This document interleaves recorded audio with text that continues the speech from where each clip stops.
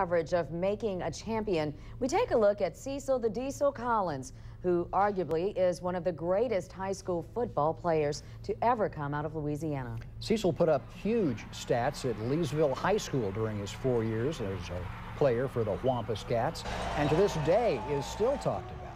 But Collins made some off-the-field mistakes which ultimately cost him his football career and his freedom.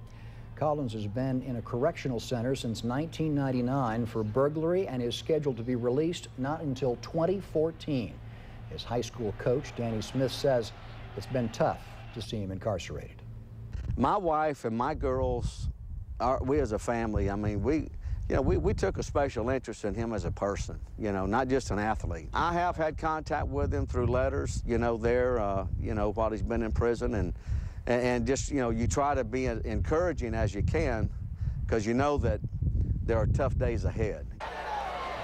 Now, coming up tonight at 10 o'clock, we'll go more in depth on how and why Collins' promising football career never came to be. That's tonight at 10 in the Making of a Champion.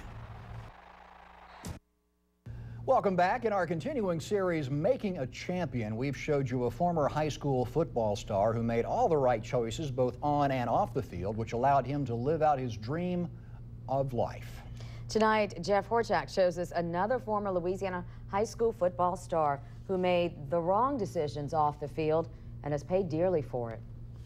Opening arguments got underway in the Cecil Collins burglary trial. The former Dolphins running back is charged with breaking into neighbor Tina Nolte's Davie apartment back in December 1999. Cecil Collins sadly spent more time in court in Miami than he ever did running the football for the Dolphins. The Cecil Collins story starts in Leesville, where Collins still to this day is a prep football legend. He was incredibly strong, very fast. The 100-yard dash, he won the state championship, I believe, one year at Leesville. But I never saw the combination, the complete package he had. He had it all. It was just an amazing talent.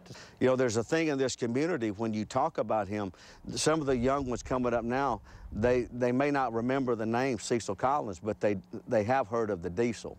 Collins' days here at Leesville High were pretty impressive. In fact, he rushed for over 7,800 yards in 4 seasons and scored 99 touchdowns. His senior year, he rushed for 3,045 yards and scored 40 touchdowns and helping lead the Wampus Cats to the state finals. If he needed to drop the shoulder pads and get for yardage, he could do that.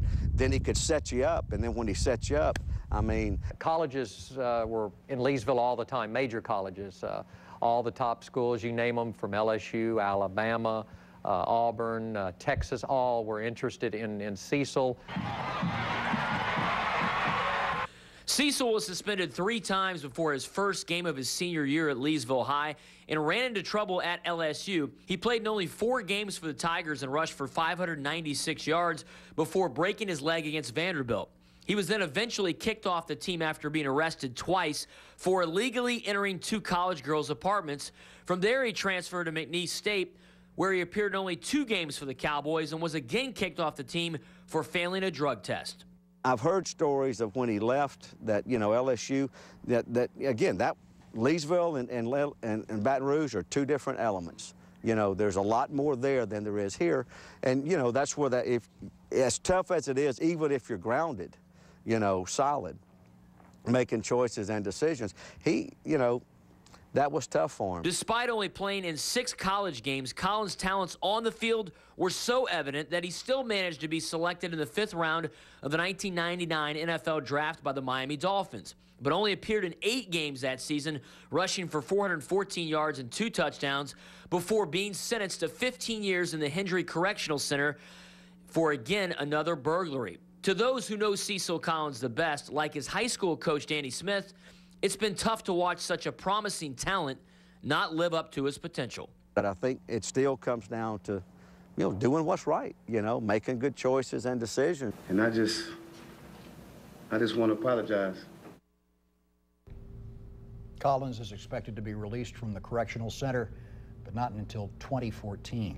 But upon release, he may face incarceration in Louisiana due to his prior conduct. TV 10 contacted Cecil Collins for a statement on this piece, but he never responded.